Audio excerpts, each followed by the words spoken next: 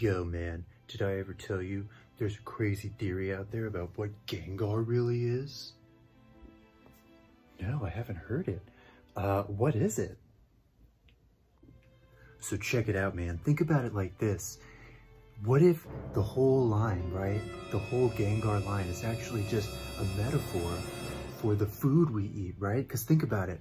When you first eat, when's the next time you see your food? As a gas, right? It's a fart. Whoa, right? And you know, especially if it's something that like really got in you, you know what I mean? Like for real, starts to haunt you. Oh, whoa, right? That's crazy. Dude, why are you making so much sense right now?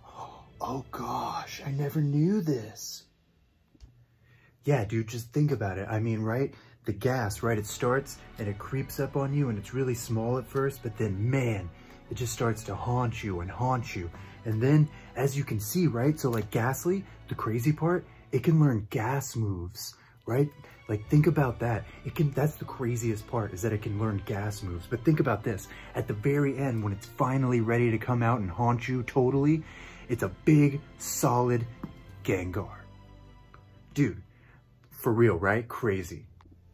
Dude, that theory just blew my mind.